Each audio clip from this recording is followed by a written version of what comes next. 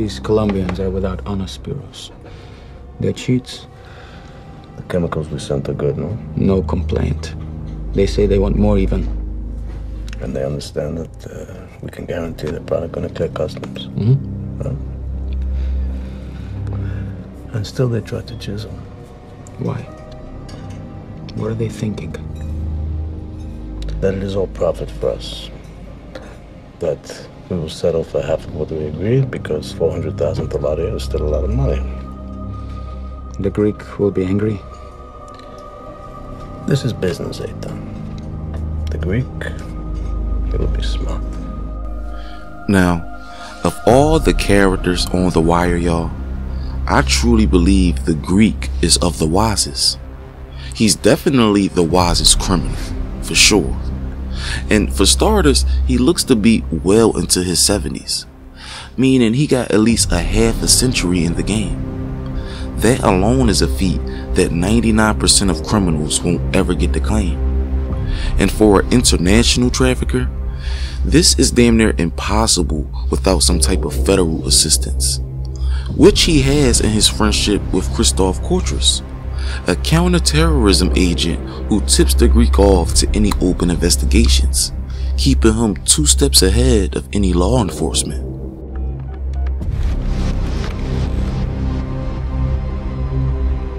Kalimata. We need to talk. But back to the Greek's age for a second, which is an important element in why he's so cold to me. It's said that the chances of a person changing or becoming remorseful for a sinful life drops drastically around the age of 60, meaning that a 70-year-old man will most likely die on whatever hill he's living on, with slim chances of rehabilitation.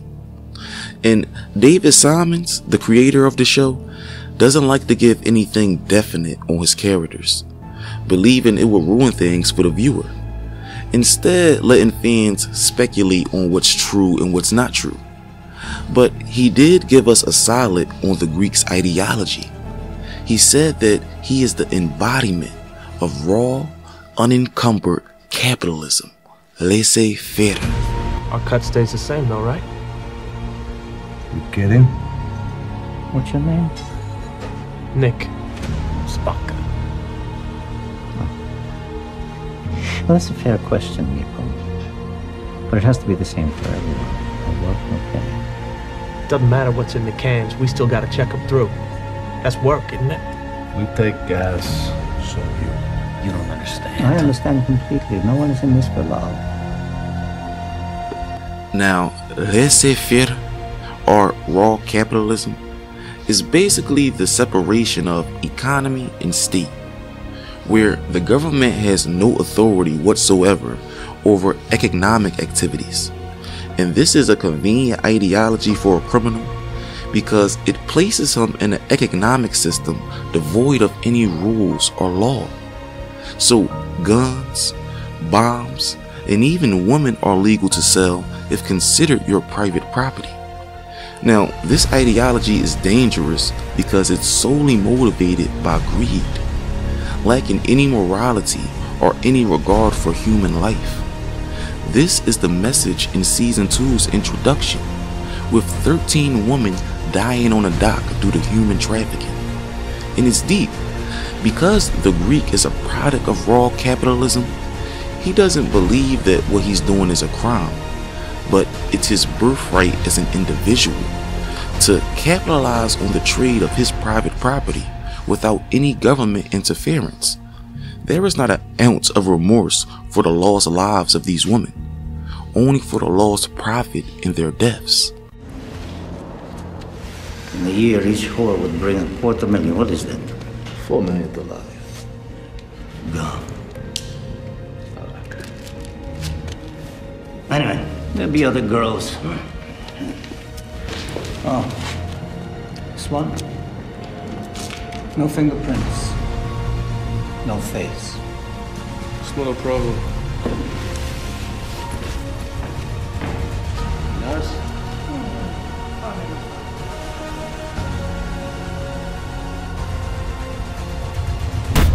Now, the scary thing about the Greek to me is that his evilness is more systematic, more controlled.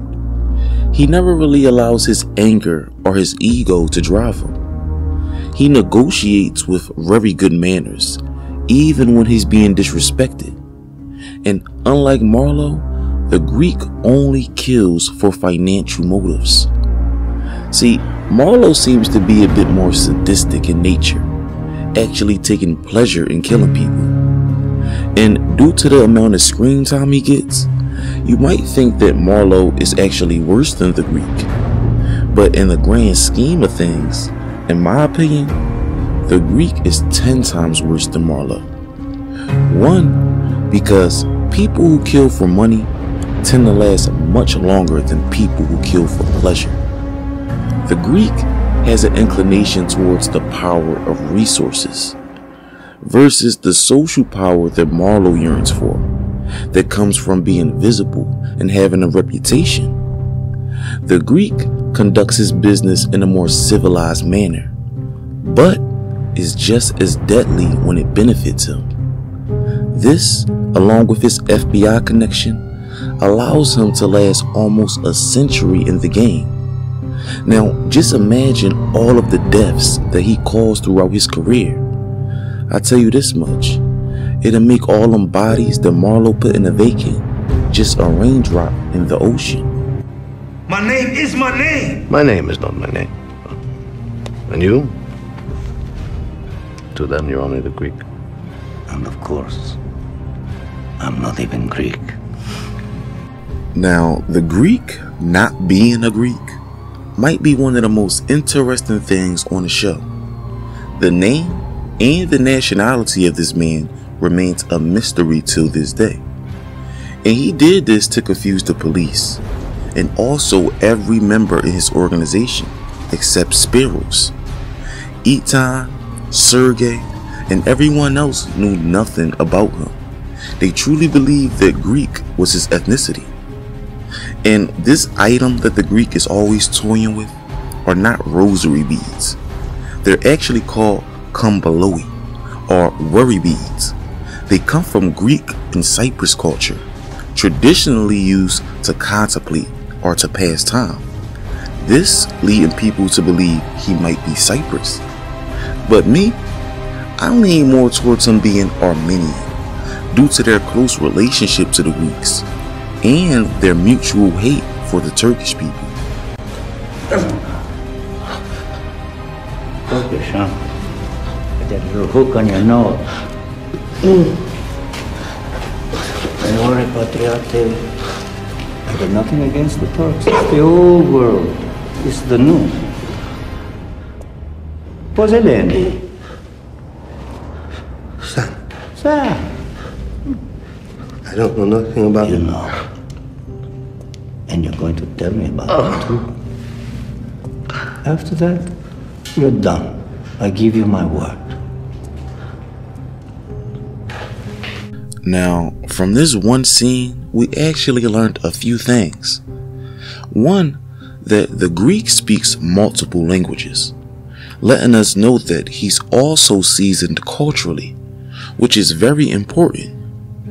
Two, the second language that he's speaking to this man is not Turkish, but Greek, leading me to believe that this man is from the Ottoman Empire, which occupied Greece for centuries, making him a natural enemy to Greeks and Armenian people. Three, the Greek chooses to be vague, telling a man that he's done, leading him to believe that he might be fired instead of killed. But he only does this because he doesn't want his prey to panic before they're slaughtered, going back to his ideology and how he views human beings as cattle or lamb. It's like a lamb. Lambs go to slaughter, a man he learns when to walk away. Now, growing up in the streets, something that I became wary of were old men and all their goddamn riddles. See, older men in the game tend to be very slick with their words. They like to use parables to confuse people. And if you're not on point, they might be using a Bible scripture to threaten your ass. Now, the Greek, when you should be most wary of him, is when he start making statements about the New World. Don't worry, Patriate. I got nothing against the Turks. It's the old world. It's the new. It's a new world, Frank. You should go out and spend some of the money on something you can touch. New car, new coat. It's why we get up in the morning, huh?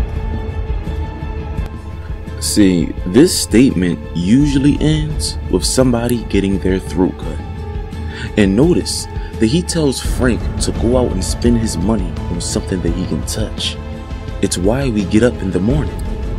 But more importantly, notice what he tells Frank to go out and buy. A new car, a new jacket. This is exactly what Nico and Ziggy brought with their money from the Greeks, subtly letting us know how sharp and observant this old man is. Business or pleasure for you? Business. Always business. Now, this was just an introduction into the Greek's character, y'all. I try to give an understanding on the character's ideology before I dive into their plot lines, and hopefully the viewer will have a wider perspective when they go rewatch the show. And oh yeah, all my Wire fans, I recommend y'all to go subscribe to Pillow Talk Media. They also got some good Wire content over there. And they just made a reaction video to one of mine, disagreeing with some of my points on the Brother Mozone video. And I'm gonna respond as soon as I get some free time. But until then, it's your boy Swartz, y'all. You hear it, a man's world. Like, comment, subscribe, and all that. It's time for me to get out of here, y'all.